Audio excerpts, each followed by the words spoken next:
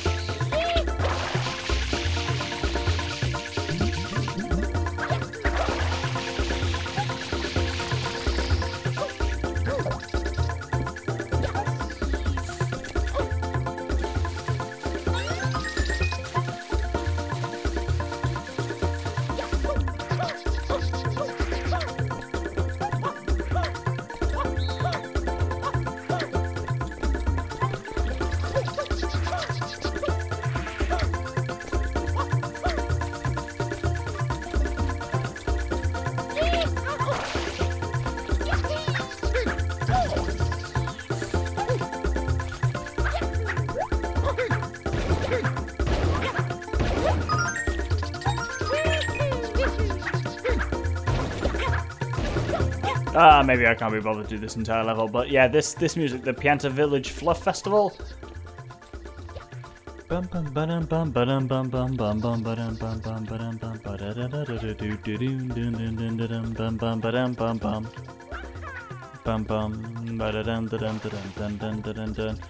Oh, this music, this and the Pin and Park Beach music, they really encapsulate the feel of this game. Just that level of like relaxation. It's like just look. We can just actually about see that's where Nucky Bay is, in between those two like segments there. But it's just you've got this beautiful setting, and the music is just so nice and relaxing. I love this. Like, this level is the pinnacle of the game for me. So I've talked about this when I played Mario Galaxy. Those levels where you're just given time to gather the 100 purple coins or 8 red coins or whatever the fuck it is. I always really like those levels in these games because they're seriously like just relaxing. They're actually, you know, just explore the level, look for shit, go ahead. Because a lot of this game specifically can be really stressful. No one who's played this game would deny that. But here you're just given, you know, play around in the level. Enjoy the place. Listen to the music. Chill the fuck out, basically. And this music gets that so well. And it's like, this music just brings me back. Like, I listen to this. It's 2008 again. 2008, 2004. God, fuck, I'm old. But this is the best track in the game for me because it captures the soul of the game, which is captured so well by the pure blue skies and the fluffy clouds and stuff like that. That is not any part of the gameplay that you can inherently capture so much as it is the feel of the whole game of just...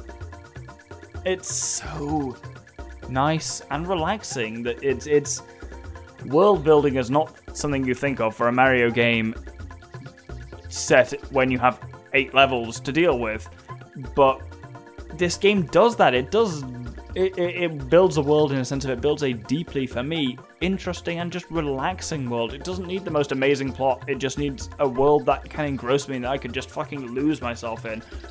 I could do it when this game came out, when I was 9, and I can do it again when I'm 29. And this game will never, I don't know, I mean, surely one day it will, but for now it still has not lost that appeal of just, it has its parts that are incredibly infuriating, but in so many ways this game is also just deeply just relaxing. It's just it's a really pretty game to play in a world that feels so nice and enjoyable. I'm going in deep because I've had like 7 to 8 pints tonight. And I did exactly what I said I was going to do. I was like, well, if they release a remake of Mario Sunshine, I'll get blasted and I'll play Mario Sunshine. And I have drunk a lot of beer, and here I am playing Mario Sunshine. And this is... I remember... So, right, let's go in deep. I wanted, as soon as I started Let's Playing, I wanted to play this game. Because I was like, oh, I really want to do a Let's Play of Mario Sunshine. But my brain was like, no, you need to wait until you're a bit better at the concept of planning and executing a Let's Play and just doing this kind of commentary. You need to get better at that. And the other part of my brain was like, ugh, fine, I'll do other shit. And then I came back and did Mario Sunshine. I was like, oh, let's do this. And I loved it. That first Let's Play of Mario Sunshine is one of my favorite series. I absolutely loved recording that series. I've watched it back relatively recently. I was like, I loved it. Everything about it. To the point where, yeah, I've devised a way to do it again. It's the only series I've done a second time. And you know what? I fucking loved it again. Sitting and recording this series has been so much fun for me. Like, it's been, what, 2 sessions? There's one session last time where I did like 2 hours. This time I'm sitting here on 4.5 hours. Maybe that's because I suck at the beach, the Shell's Secret on Noki Bay, which took a significant amount of my time. But it's been so enjoyable to do this again. And like, I talked about this last time, but like, I was just, as I was recording last time, I was seeing the comments come in on the end of Pikmin. And then now I've seen the comments come in on the first episode of Sunshine, and everyone's been really, like, my regulars, you know who you are. I don't have to give out usernames at this point. It's so nice to hear from all of you. And it really is. And you've all, obviously, immediately chimed in on the first episode, and that's so nice. And it reminds me why I like to do this and why I care about this, basically. That obviously I'm not a massive YouTuber. That I don't have the biggest following, but seeing the regulars so reliably appear and we have these discussions and stuff, and it's so good, and having you guys that I can rely on is so nice. That it's only a minor thing, but it is a distraction from work and from all the other parts of my life, just to have this outlet and this community that we've built over the last 8 years. Turns out we've been doing this for quite a while, and so, God, I'm getting emotional. But thank you to all of the regulars. I mean, God, you know who you are, and if you comment on this episode, you know I'll respond, because at this stage, the regulars, you know who you are, and you guys, you make this worthwhile. You really do. And just sitting here on this tree, fucking chilling out, listening to this music, and thinking about how you guys make this worth doing for me. It's awesome, and I really do thank you guys, because I wouldn't bother doing this if it weren't for you. So genuinely, from the bottom of my heart, thank you. You guys are awesome. And on that note, I'm actually not going to finish this level because I can't remember where the fuck any of the rest of the red coins are. So I guess let's head off to do... Oh, we got to chase down Shadow Mario in Noki Bay, so let's go on and do that. So for one time will fine, a good one. Final time to chase the man down himself. Hold it, Shadow Mario. And this again is one that I remember being relatively straightforward until it isn't. Like, this is often a thing with the Shadow Mario levels. They're all right until you take some weird part of the route you've actually not seen before, and he can really do that. He has a number of potential routes that can be deeply problematic. Ugh. Oh, have we got them already? Holy shit! That took me like 5 seconds. Curses, I won't forget this. And so, with that, we get to the part of the part of the game that 10-year-old Doctor absolutely fucking loved, because it recasts everything. Is when you return to Delfino Plaza now, and everything is so different because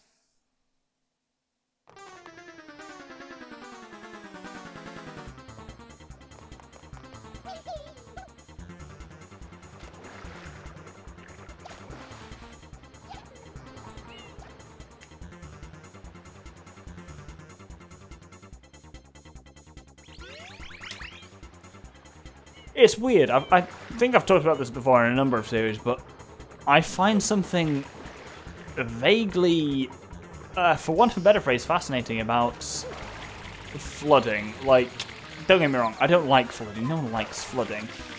But seeing areas of land that are not normally underwater now being underwater, I find vaguely just enticing isn't the right word, but like fascinating, vaguely just like seeing shit underwater that's not supposed to be underwater. Part of my brain is like, holy fuck, this is something, and this is fucking weird, but it's also really fucking cool.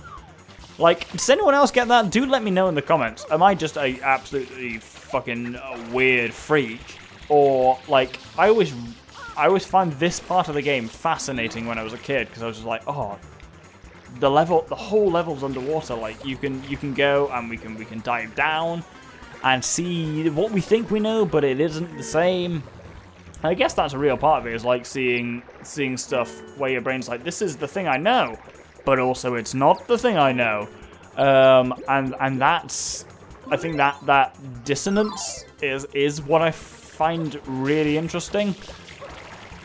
And I guess, yeah, part of my brain just finds that fascinating in a way that I just cannot articulate. But anyway, time to hammer this home once and for all. Let's head into Corona Mountain.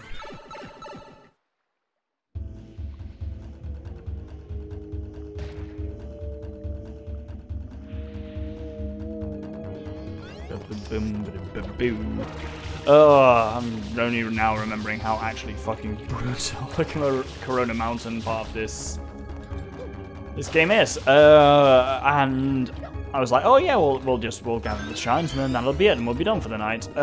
Except it's not that easy.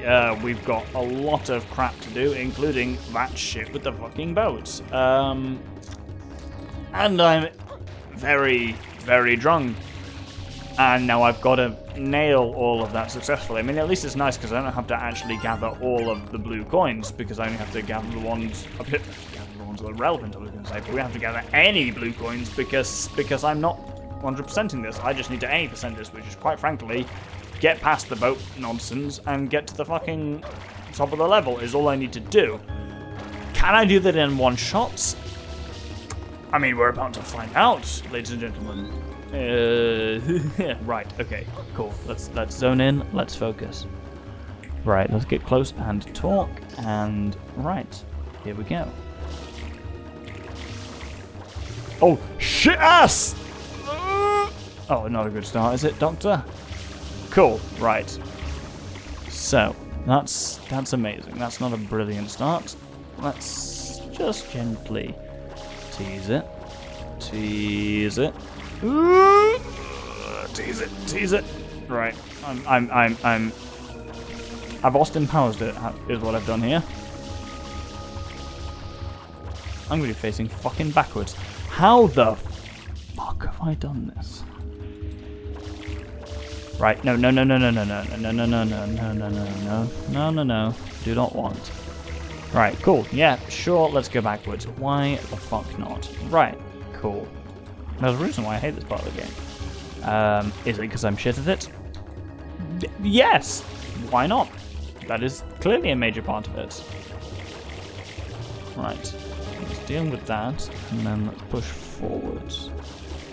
Bit of blasting on the top left. Let's spin around and go that way again. Whoop! No.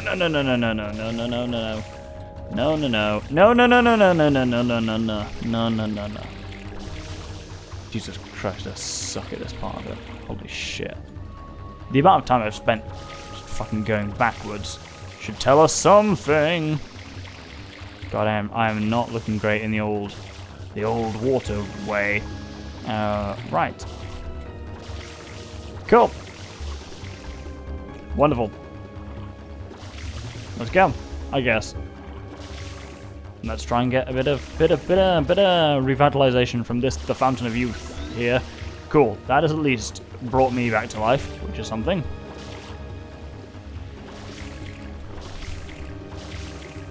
Tease it. Oh, right, let's go for it. Oh, no, what the fuck? Oh, God, my heart. Oh, God, that's one of the main things I'm learning this is my heart has not got the capacity it had. Is this the first?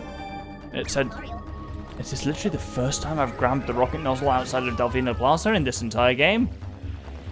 Our survey says, probably. God, but yeah, God, this game just it hurts my heart in so many ways. I'm just like, oh God, I'm not ready to deal with that. This one should catch me here, and then to the middle, and then go up to the dark cloud. Whoa, the water's great, hey Junior? Sure is, Papa. Come on in, Mama Peach. I think not. Mario! You again? Don't you ever give up? Mario! How dare you disturb my family vacation? Oh, Bowser's accent has got no better over the 18 years since this game came out. Good lord. But I like the fact that they definitely doubled down on the fact that Bowser is fucking gigantic. Because he is, and we always knew this, but it's like, the man's massive. I hate the fact like, Mario, how dare you interrupt my family vacation? And I've spoken in volumes already about the whole Mama Peach thing, and so we're not going to talk about that anymore, because quite frankly, no. Nope, yep, no, yep, no, yep, no. Okay, you're breathing fire that way, which means we have to go this way. This final boss fight is actually relatively straightforward. I had a lot of trouble with this when I was a kid, but a lot of it is about realizing how to move around this arena and how to use the rocket nozzle. Like here, I'm gonna go right, he's gonna breathe in front of me, and then you just have to turn around, and then you just do have to keep running in the other direction until potentially he breathes in front of you, but usually he doesn't. And so you can just keep moving on that way, but usually I would try and he's going there. You can basically, if we breathe fire onto Bowser's face, yeah, you can actually stop him from breathing in front of you. Oh, there we go. Mama, wow. Come on, get out of the water, you idiot. Oh no, fucking bullshit. Ugh. Now, do I have to do the whole fucking Corona Mountain again? Is that the kind of game this is? Now we have to do just this. But yeah, there is the trick of blasting him in the face at the right point. That sounds naughty. But hey, let's hit the first one, and let's cut ahead. So, I'm already on the way to number 4, which I've missed, because I'm an idiot. Let's try that again. Harder. There we go. Oh, one day I'll get used to that fucking map. And basically, if we keep moving fast enough... Oh no, shit ass. There we go. I can just about... Oh, bugger. There we go. We can get past Bowser there. Well, he's hit me, but he doesn't seem to have done anything with that. And then with that... Wallop! Ugh.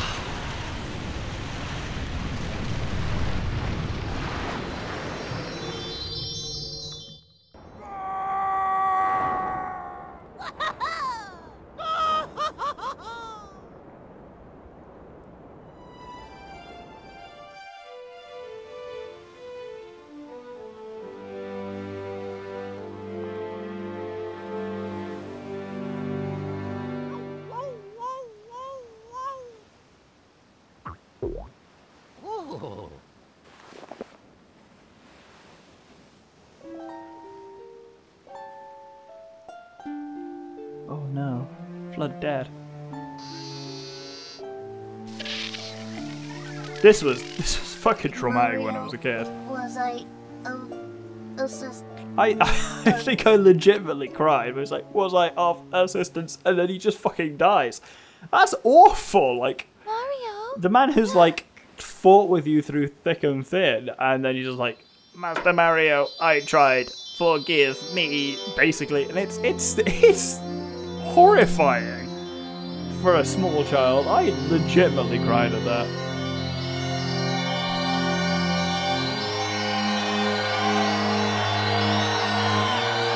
Dude, I get a tear in my eye now at the end of this game, because this is probably my favorite single Nintendo game. Wind Waker is fucking good. And Wind Waker's probably better than that in some ways, but also I've been playing this game for 9 hours and I've completed it. Wind Waker is obviously more than that. It's like, yes, there are certain games to which you commit more and that makes them good, but also this one, like, this is a low commitment game, but it's really good. It's got a great gameplay. Its story is enough. It's enough to keep it going. It's not having the amazing plot that Wind Waker has. It's definitely not the amazing plot that like a fucking 100-hour RPG has got, because it's not going for that.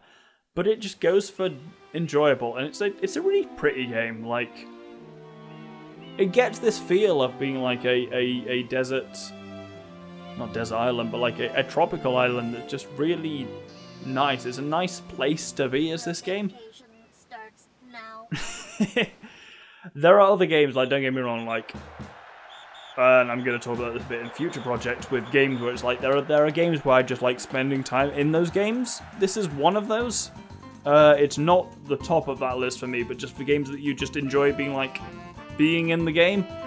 But fuck, I've sat down here and I've played this for a second time, and I fucking loved it. It's a great game. It really is. I find the gameplay has a lot of huge flaws, don't get me wrong, but it is a deeply enjoyable bit of gameplay.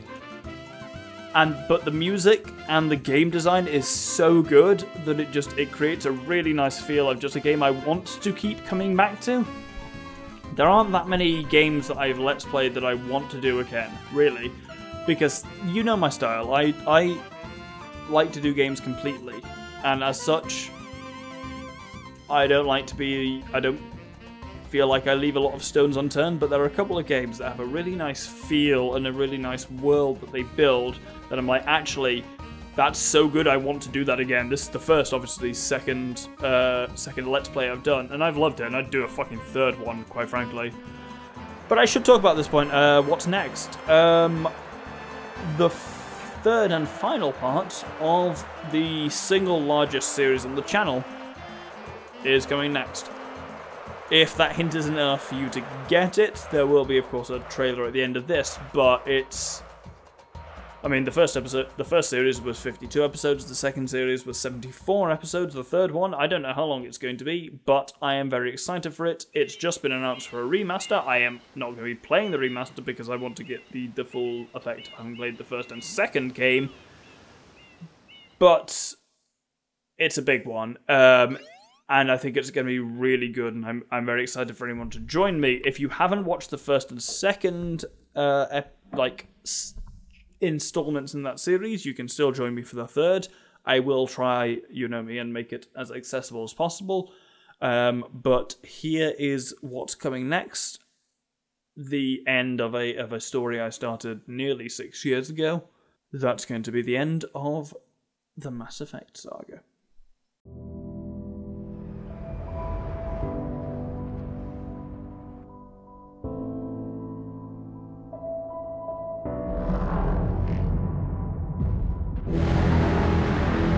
There's a lot of people back on Earth dying while we gather our strength. They're wondering if we're ever coming back. Friends, family, parents and children. This isn't their fight, but they're buying us time with their lives. We need to stand together.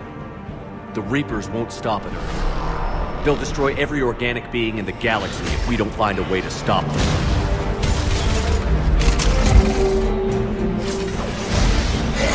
Go out there and give them hell.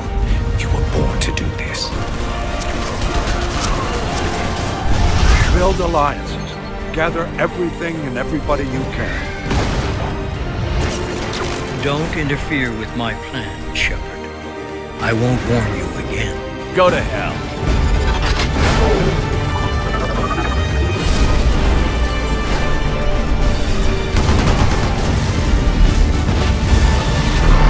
Each of you needs to be willing to die. Anything less, and you're already dead.